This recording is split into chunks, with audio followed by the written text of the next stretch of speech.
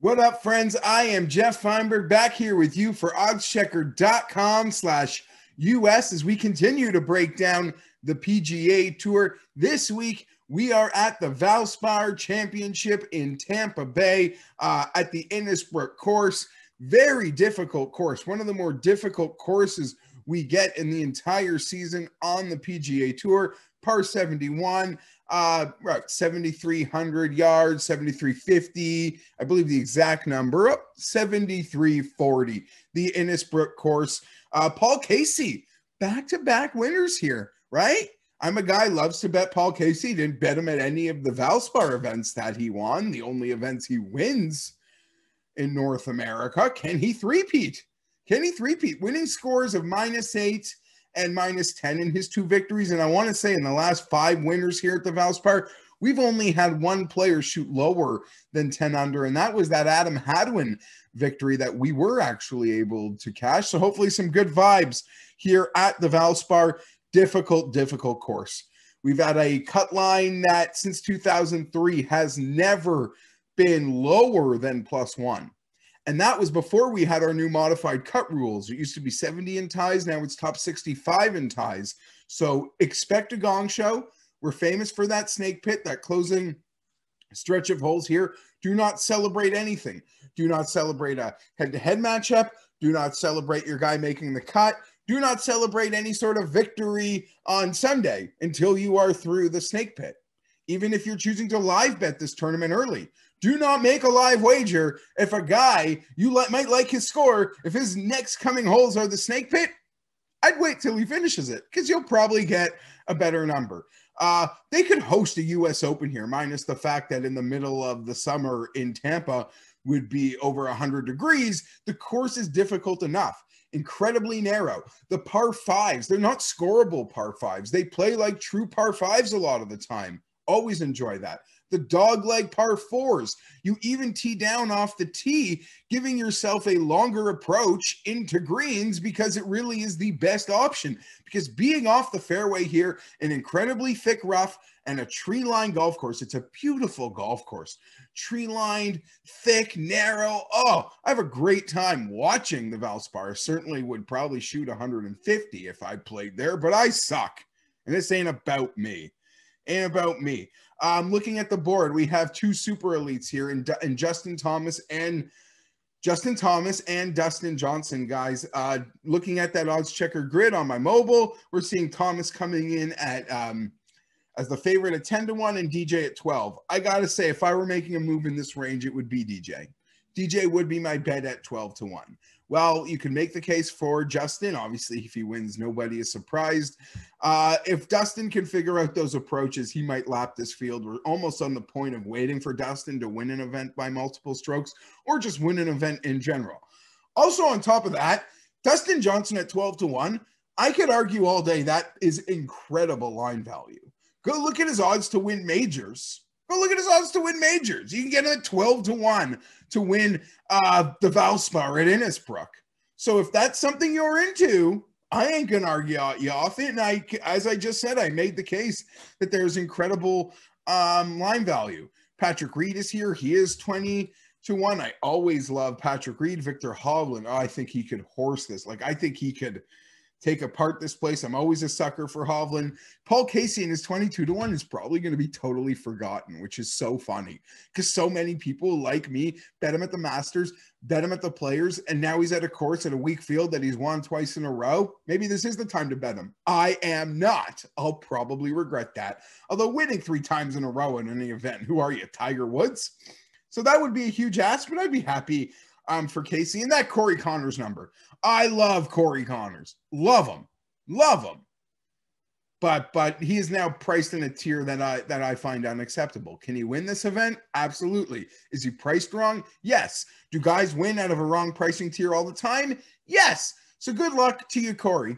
I was kind of surprised to see the books are afraid of him this week. As for me, I'm starting my card out, guys, with Ty Hatton. Ty Hatton, 28-1. That bet is available at Bet365. Will Hill, use that odds checker grid, a consortium of sites, but it is as low as 22-1 when seeing that odds checker grid. I am a sucker for Hatton. He is the number 8 player in the world, and I believe he's being slept on this week at Innisbrook. He was 18th at the Masters, which for him, considering he never shot below 70 there, I think might no, sorry. Now I'm thinking Daniel Berger. Since he never made the cut at the Masters, I'm quite proud of that finish for Hatton at Augusta. He'd never played well there before, so I think that's an incredibly positive vibe moment. He finished T38 at the Heritage. He gained with his driver and approaches and around the green. He was abandoned by his putter. The approaches are coming back. Means I want a part of Hatton. That putter abandoned him at Heritage. He also was like 4 over through that first round and came back and battled to make the cut.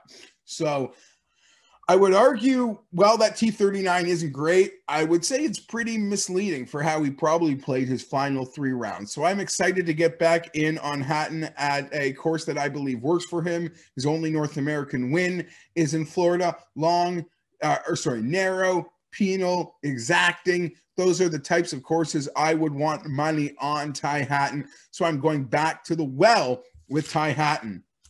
Continuing the bets, we're not really leaving the range, so to say. We're only moving up a bit. Sungjae Im, 33-1 using that odds checker grid. It is as low as 25 when checking out that grid. We are in, how do I put this?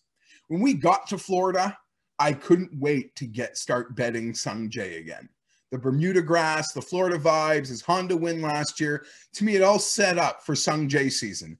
Florida hasn't really been kind to Sungjae. In fact of the matter is, a lot of the season from certain statistics have not been kind.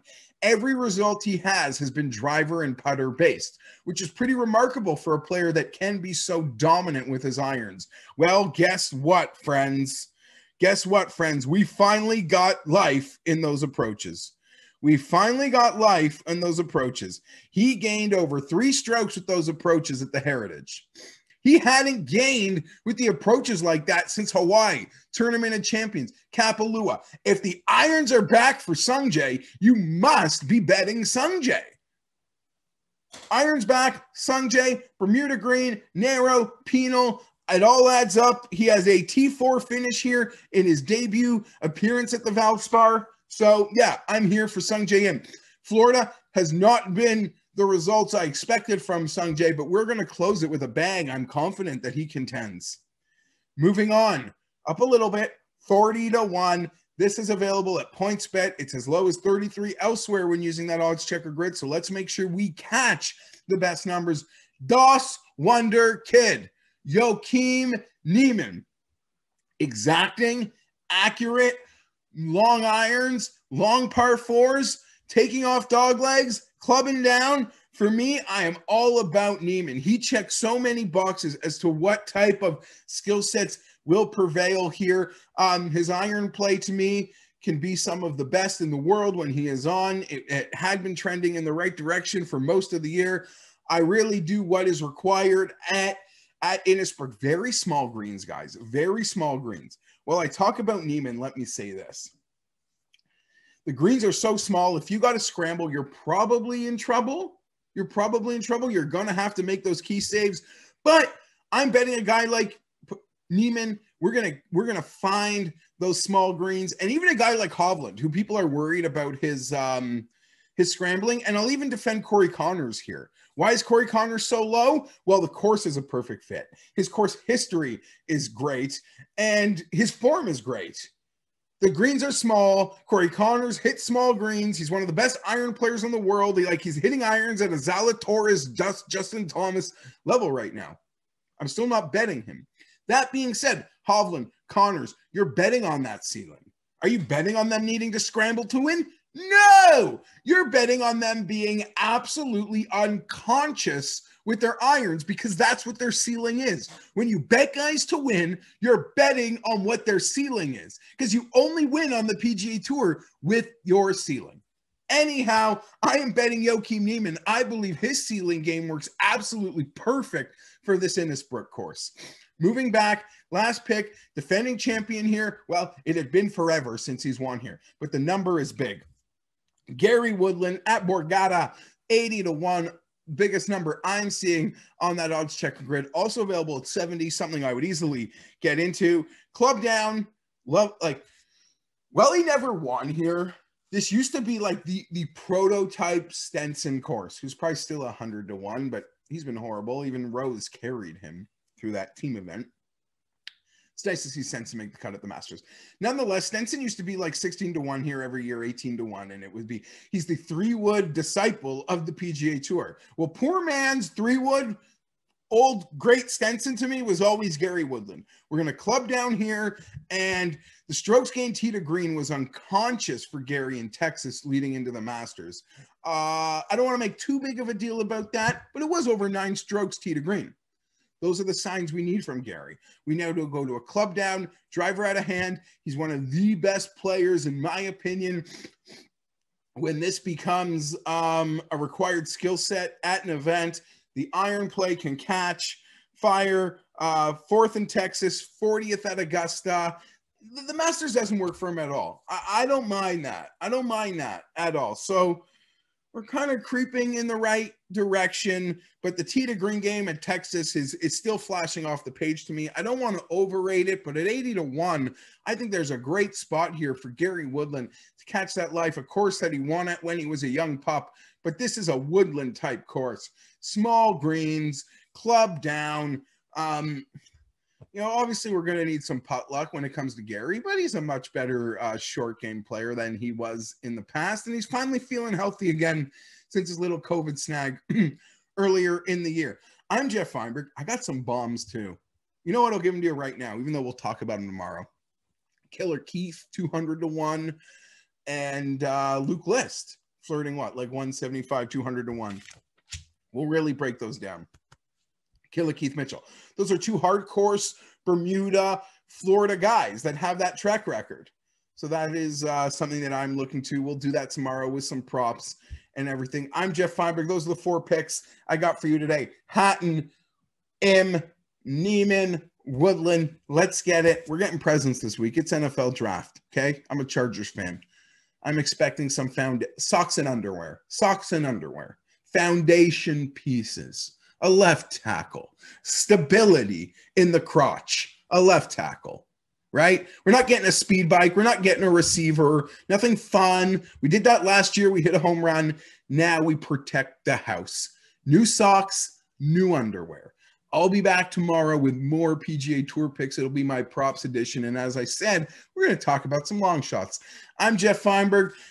Like, sub, comment. So all these, comment, tell me who you think is going to win the Valspar. And sub, so these drop right into your feed. Thanks for watching.